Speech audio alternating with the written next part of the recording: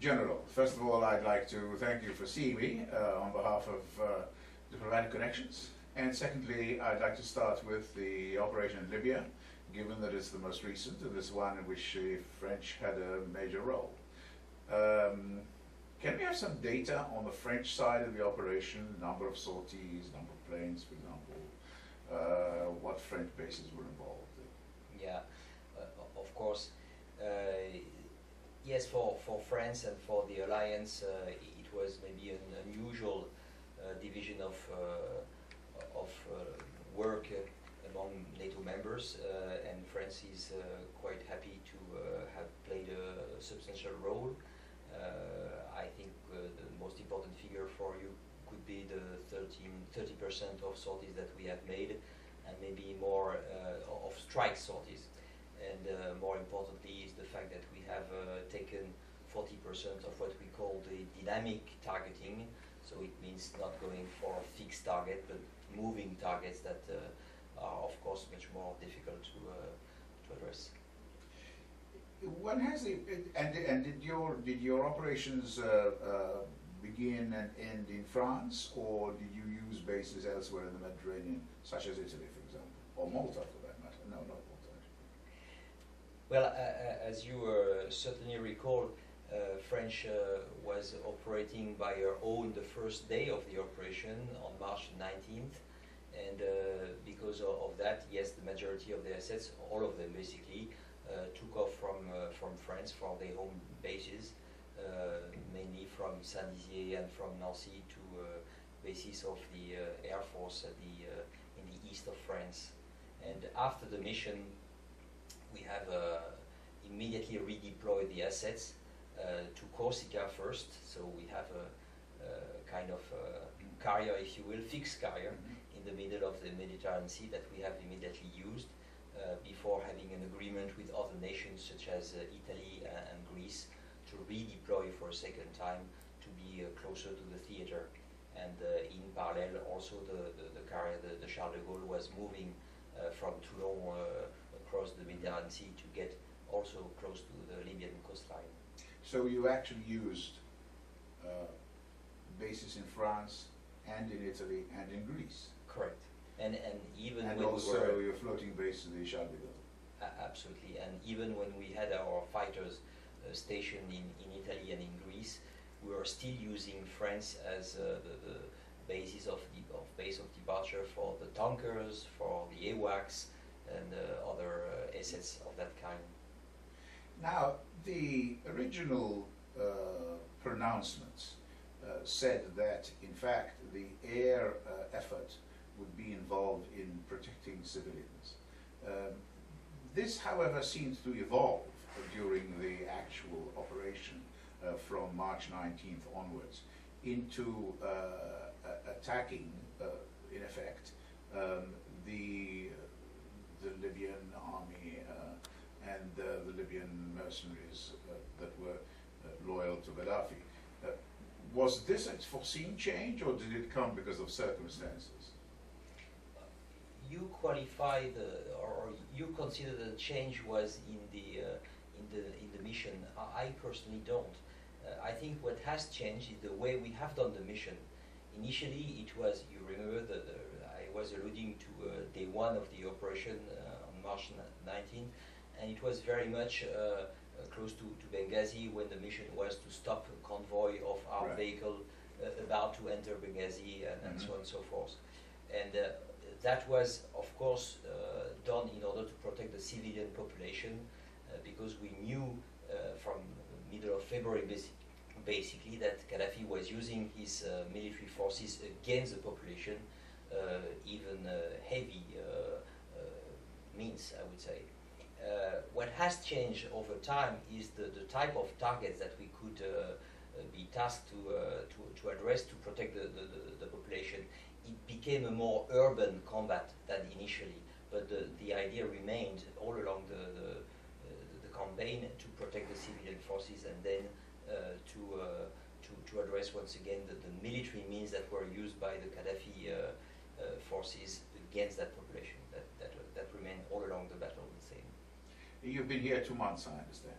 About 3 months now.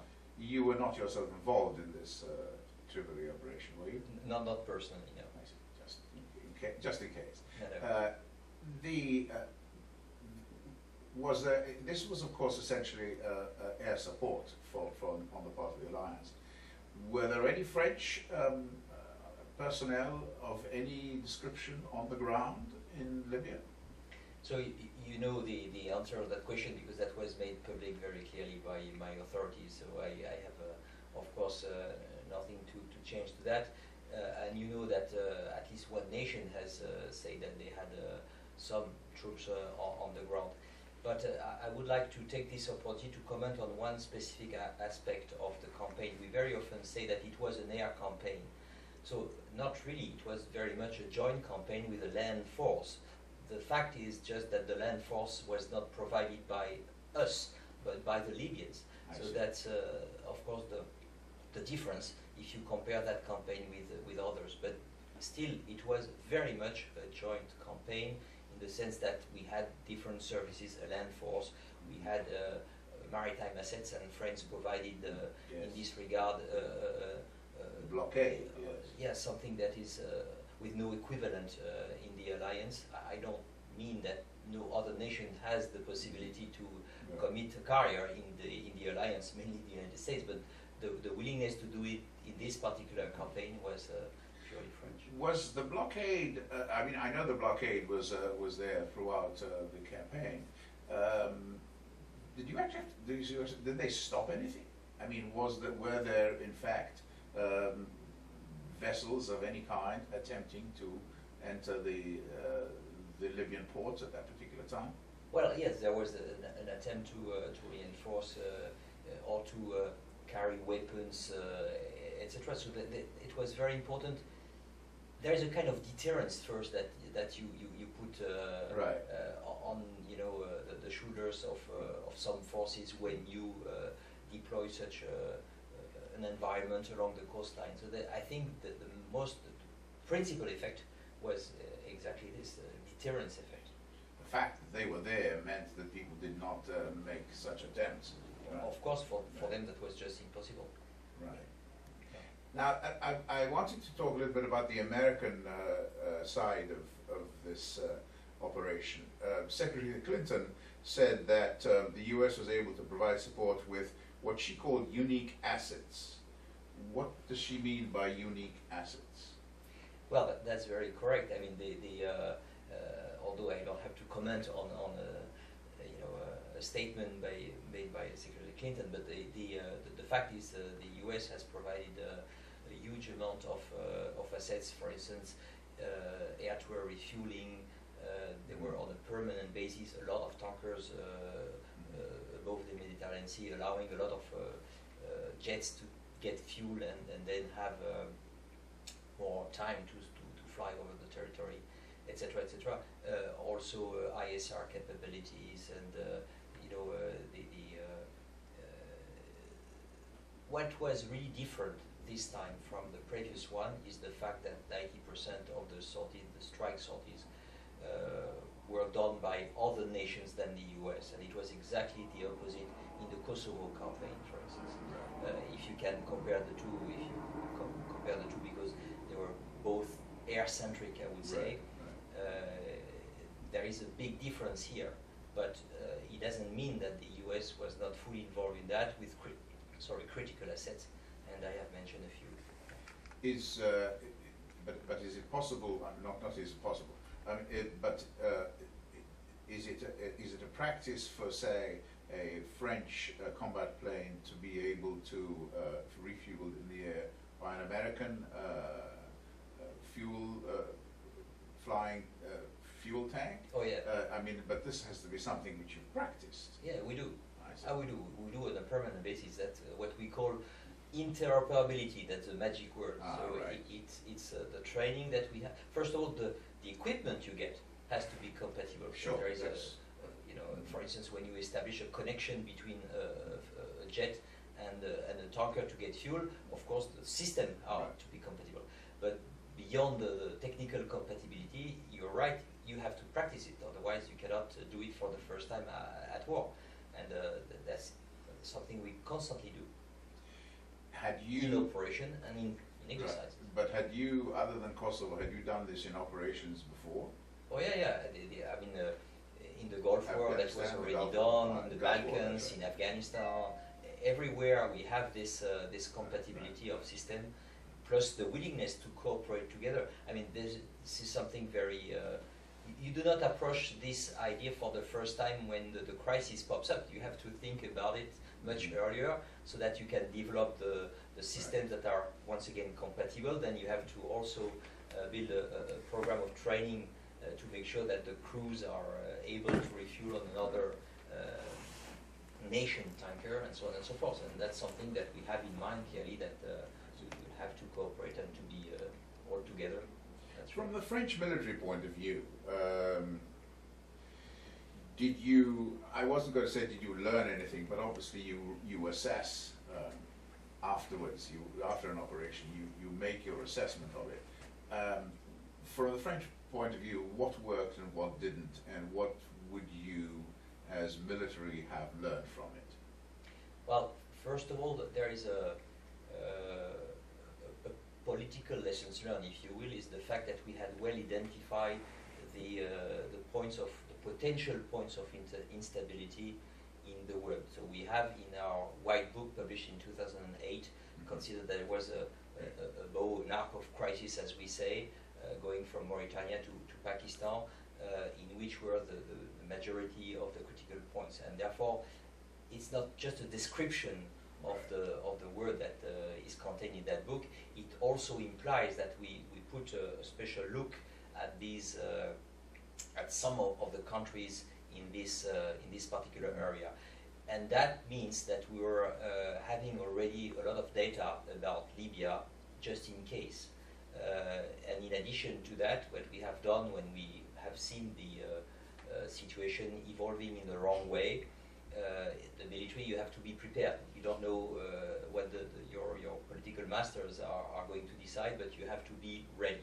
And since the beginning of March, we have patiently collecting data so that we were, able to update the knowledge we had before about Libya, and that gave us the confidence to be first in, because once again on day one we have made that the critical decision to go first, and you cannot do that if you do not have the very good knowledge and the guarantee that you are going to be able to do it.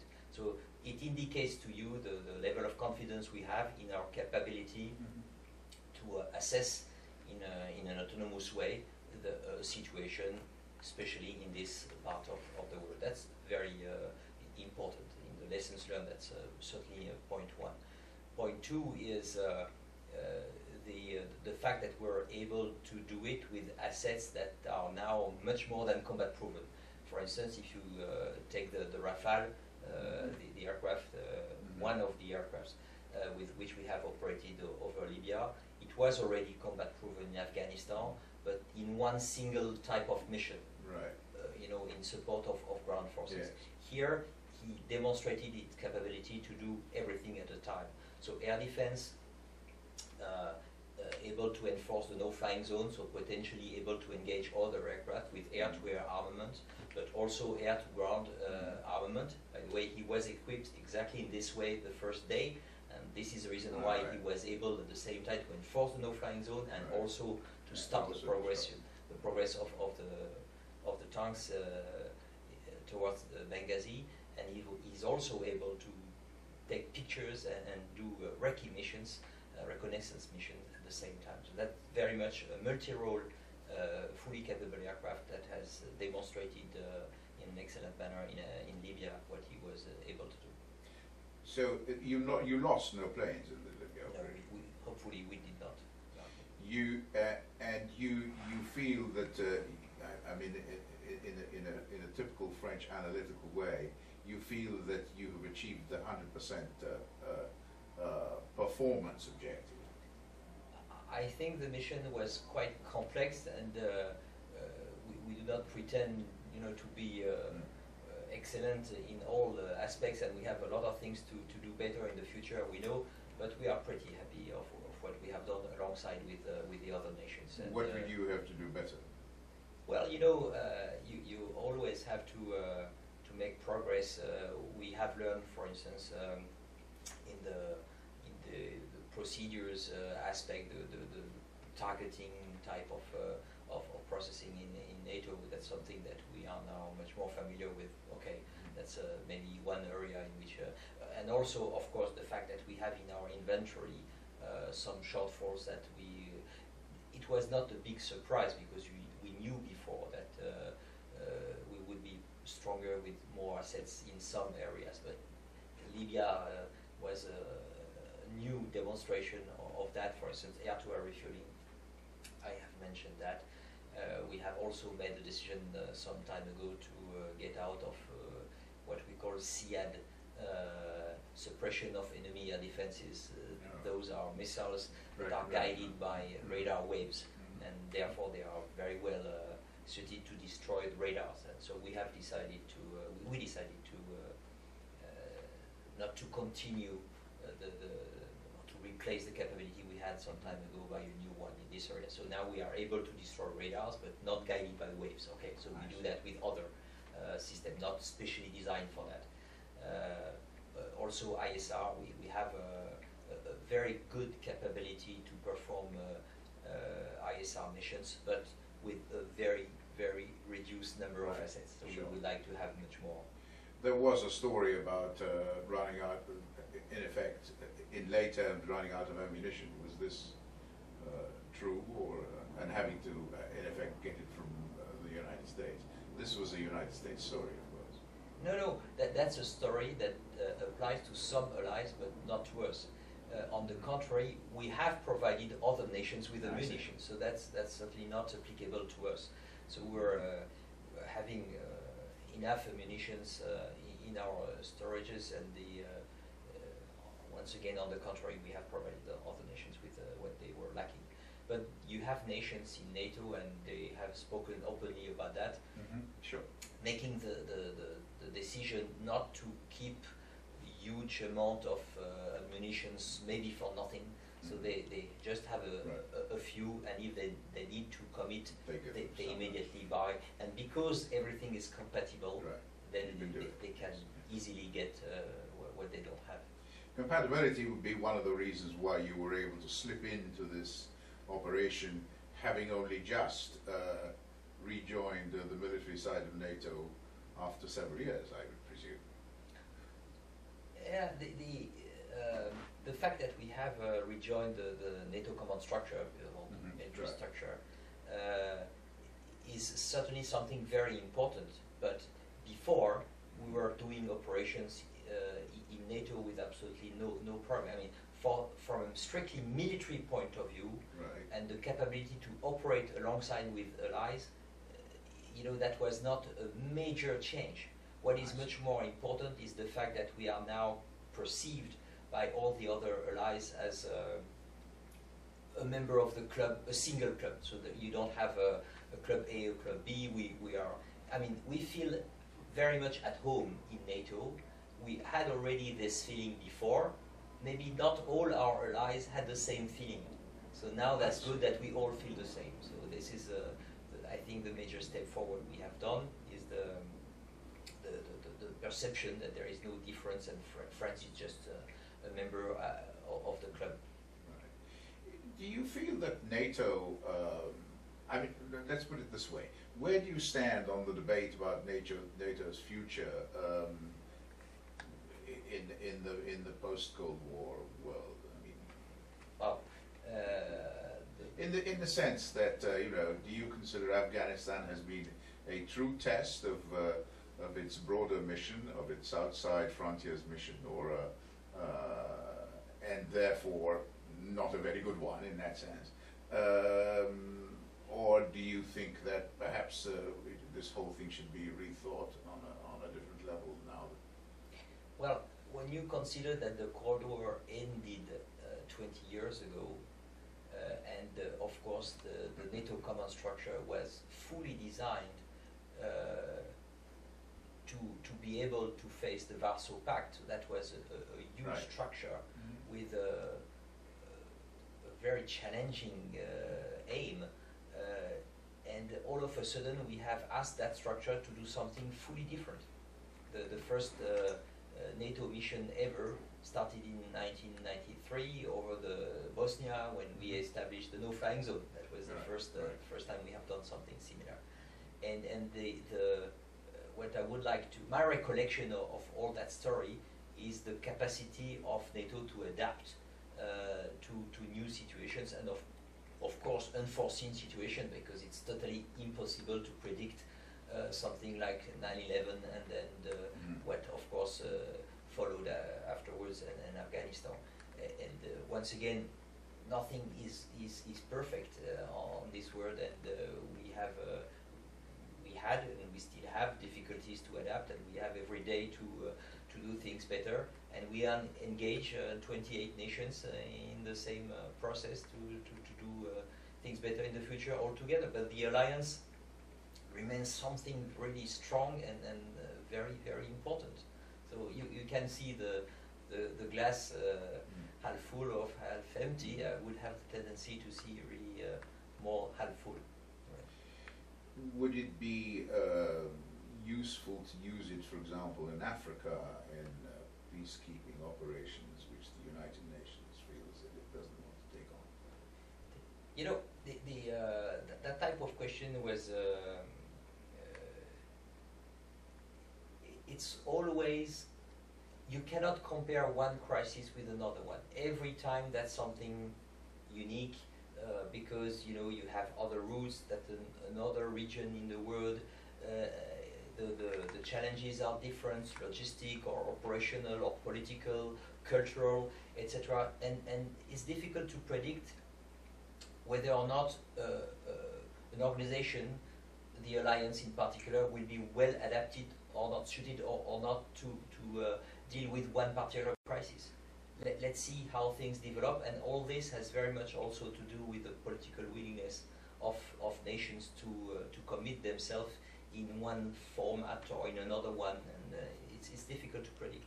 Once again, it was difficult in 1991 when everyone was happy because the Warsaw Pact disappeared, to think that 2 years later we would be engaged in Bosnia and all the rest. I mean, let's see how things develop, and for sure it is very important that we all have the confidence that NATO is able to provide the 28 nations with the appropriate tools to be effective, and that's the case. So that's very good.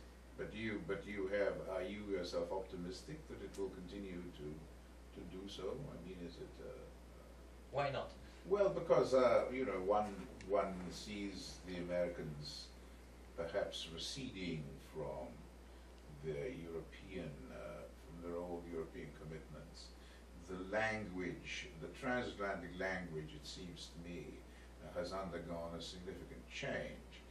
It's still being spoken very strongly by some European nations, notably the Germans, and to a certain extent the British, but the British do it in their own way. I mean, it's, but in this country, the old transatlanticists are not being replaced by successors, in my opinion. I mean, I'm an old Atlanticist myself, and I've been around a long time, you know, and I worked in Germany for years. Yeah.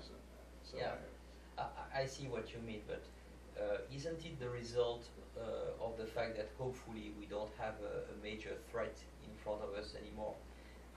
Once again, the mindsets were they have grown because of the existence of the Warsaw Pact and all of this. Now it's more. It's not that we are forced to be together because of a common enemy. We decide to be together to deal with one or another specific crisis. you mean Iran is not that big a threat, and well, I was not alluding to Iran at all. Neither is North Korea, and even less so China. That's another story. That's I was of course yes, relating I'm not trying to the crisis that we are engaged in. But is there the strength? I mean, is there the economic strength to be able to mount what one might call proper, satisfactory, defensive, for that matter, organizations, military organizations in both Europe and the United States to cope with anything that might come up? I mean, things do come up. I mean, this whole piracy problem, for example,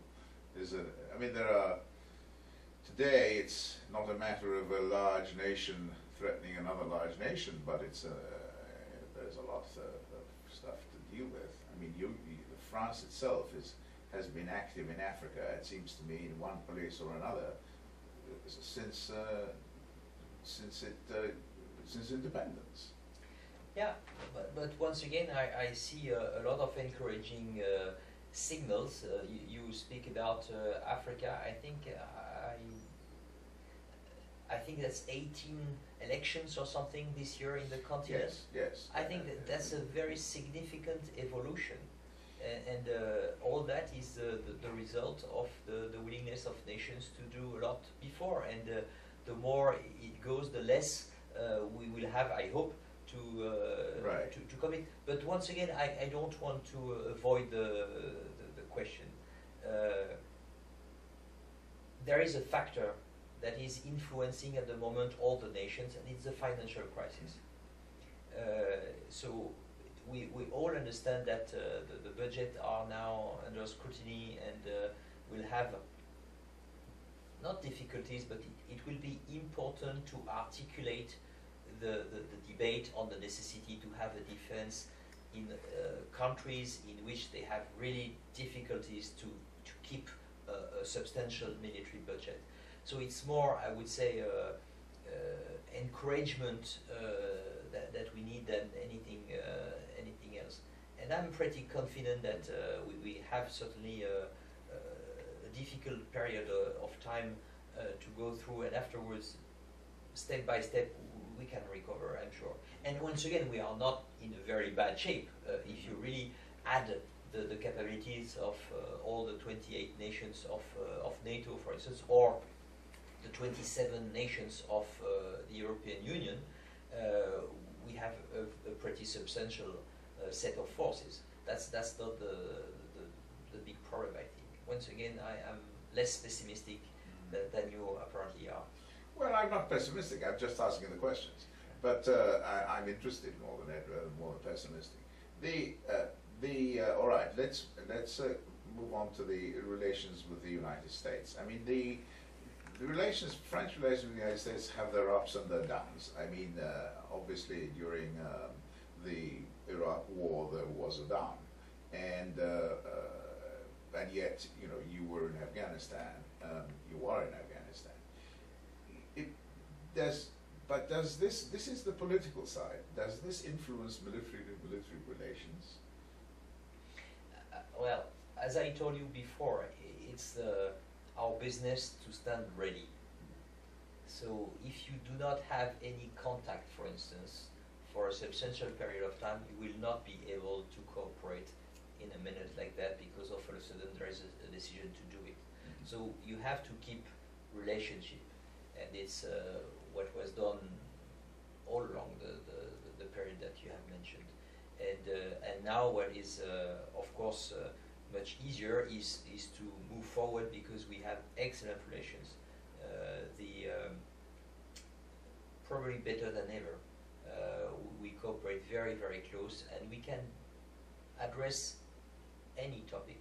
And sometimes we have disagreements, because like in a family, you cannot be in full agreement on anything. So sometimes we have discussions, and we realize that we approach an issue from different angles, and we do not exactly share the same view, but that's okay, and we can discuss that, and that's even I would say an indication of very good health, when you can discuss even points on which you do not agree, and that's where we stand. So what you're actually saying, if I understand this correctly, is that during the period of difficulty, antagonism even, in the immediate before and during the Iraq War, the military side continued to cooperate. Yeah, not necessarily at the same level, not necessarily to the same extent, at the same scale, or etc. But it was clear within the political world. It was obvious that sooner or later we would have to once again get close. If you look at the Earth, I mean, we are a restricted club of democracies sharing the same value and having the habit to defend them shoulder to shoulder, and that we have been doing for 230 years at least, because Yorktown was exactly 230 years ago. Yes. And World War I, World War II, and all the major commitment, we are always together, and it will remain the same in the future. We are so similar, even our flags have the same colors. Yes, Afghanistan seems to be drawing to a close as far as the Americans are concerned. I presume you have the same withdrawal timetable as the Americans?